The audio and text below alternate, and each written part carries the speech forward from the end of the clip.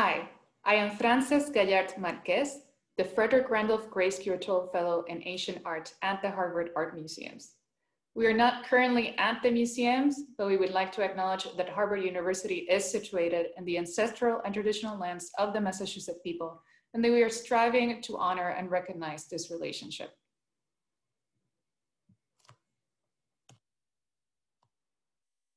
Although I am currently working at the museums as a curatorial fellow, I am also a field archaeologist, and most of my training has happened at a site in Western Anatolia called Sardis. Sardis has a very long history of occupation and is famous for many things, including being the place where the King Midas of myth rid himself of the golden curse, and for being the place where coins were first minted. Touch has been an integral part of every job that I have done. As field archaeologists, we are mostly concerned with detecting minute differences in the soil that we are excavating. I am often asked how it is that I know how to dig. How can you tell when the soil changes? What exactly are you looking for? And the answer is that you are not necessarily looking for something. As in the bright sun, all colors look alike, but that you're feeling your way through something. It is the hardness of the earth that we first learn to identify, its texture, its humidity. And that's done with our hands and also with our tools, which are extensions of our hands. So there's a lot of touching that happens in the field. There's not so much touching in museums, and especially not now when we are so concerned with keeping our communities healthy. But as I discuss the objects that I'm about to show you, I would like you to keep in mind how it is that you learn best, and if that ever includes the use of your hands and of your body. I specialize in the study of small-scale clay sculpture, so the object I want to show you today is a Greek terracotta figurine. Labeled as a doll, she is displayed on the third floor of our museums, not for her own sake, but as a pendant to the marble stele of the young girl Melisto. It is the larger marble that usually catches our visitors' attention, and rightly so. The tender monument to a child gone too soon is compelling both in its restraint and in its palpable emotion. And that's something that perhaps most people don't expect from the Greeks. Let's take a moment to look at it closely. I invite you to see how many characters you are able to identify, to notice in what actions they are engaged, what the setting of the scene is. I also encourage you to go beyond what you see and perhaps imagine the things that are now missing. I'll give you a few seconds to pause the video if you wish. Maybe you notice the setting, a sort of short and shallow temple front with a faint inscription.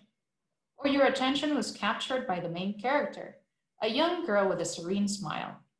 And if you followed her gaze, then you may have seen that she holds a doll in her left hand and something else in her right, and that she is likely smiling at the little dog that's jumping up on her knee.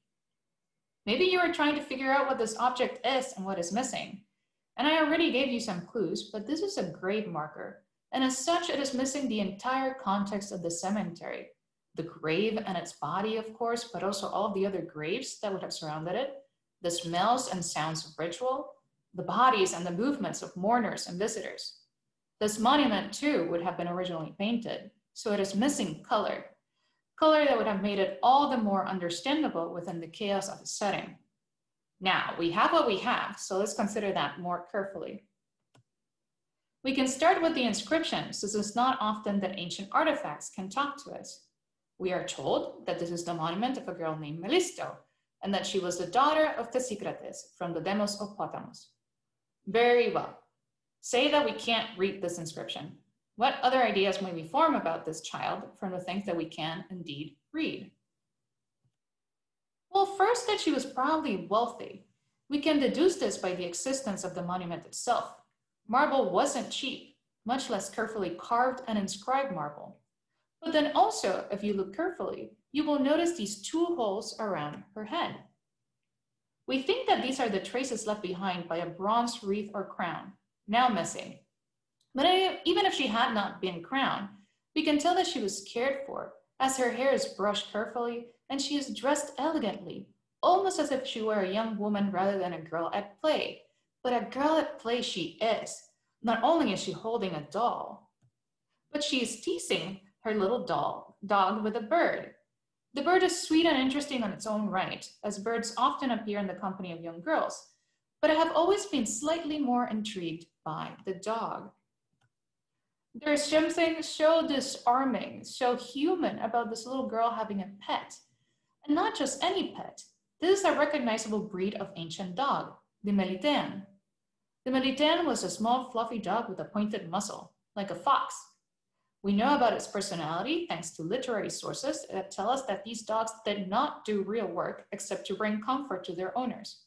They were affectionate and sweet, but misbehaved often and were rarely corrected. So a pampered, beloved, useless dog, very much like a pampered, beloved child. I confess that when I first started looking at the stele, I thought that the dog and child function as mirrors for each other, and that the choice of breed, Melitan, might even be a pun on the girl's name, Melisto.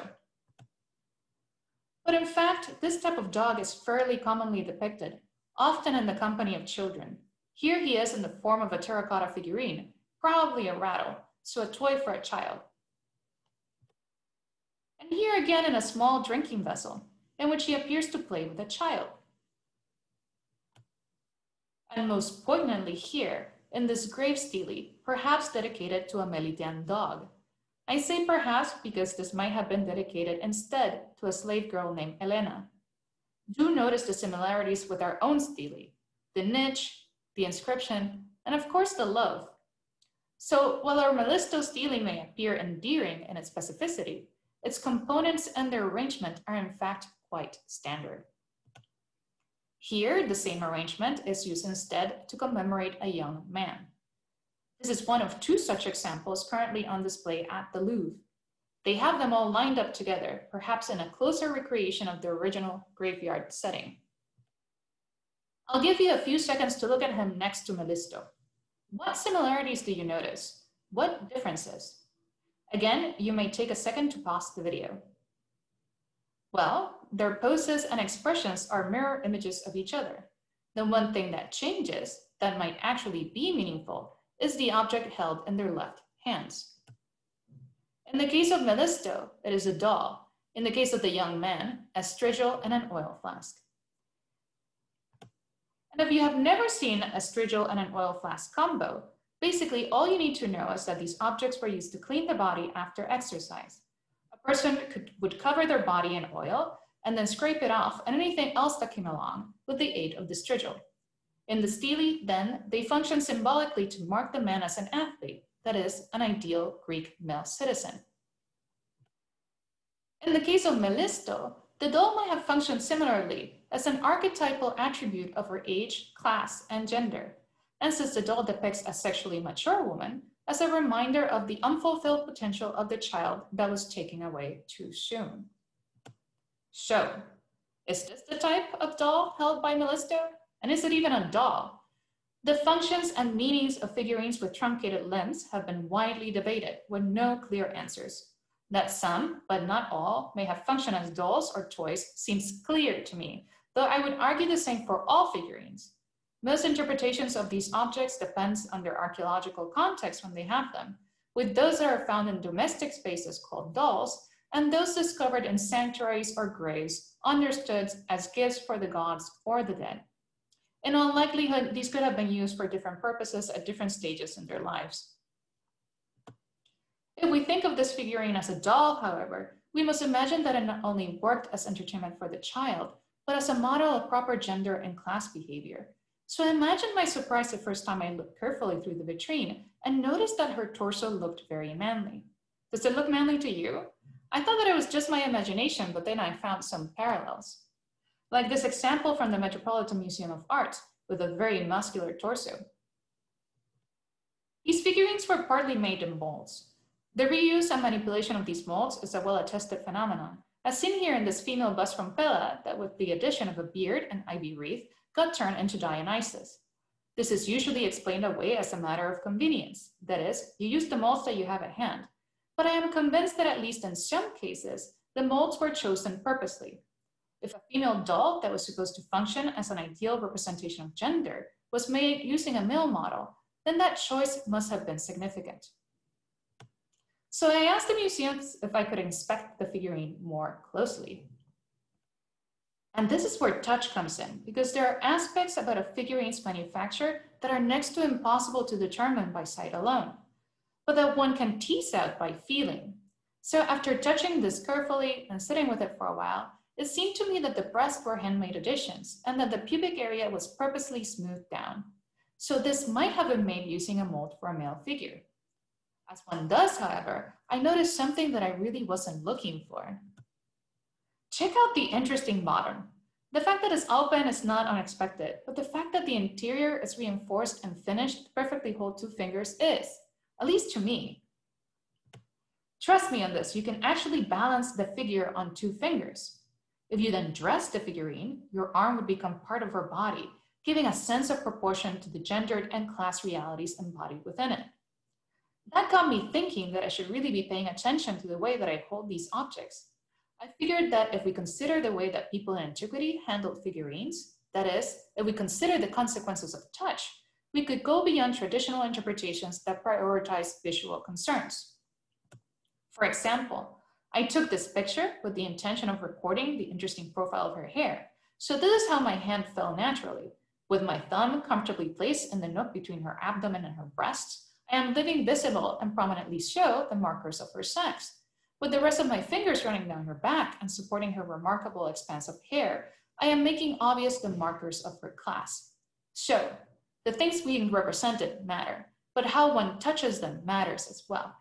Now, some scholars argue that most figurines were not made to be handled, and that children especially would not want to or be allowed to play with clay objects. Allow me to dispel this myth. Here I am displaying an array of figurines, both ancient and modern, to a very young guest at the Stardust Dig House. Not satisfied with viewing from afar, she made a graph for them not 2 seconds later, proving at once that terracottas are compelling objects and that children will play with them, despite their material or potentially solemn function. And if you need it more convincing, here is Melisto once more. So yes, not only do I think that people were touching these, but I think that some were made expressly to be touched. And because of that, figurines can tell us a lot of interesting things about people, especially people who are often absent from the dominant material and historical record. What do you play with? How do you learn? Thank you for listening to me. If you would like to learn more about Stardust, that is the place where I excavate, please visit this website here. If you have any questions about the ancient objects and the collections of the Harvard Art Museums, it would be best for you to write to this address here. And any fan mail or complaints, probably best sent directly to me at this address down here. And please remember to wash your hands thoroughly if you're going around touching a lot of things. Thank you. Bye.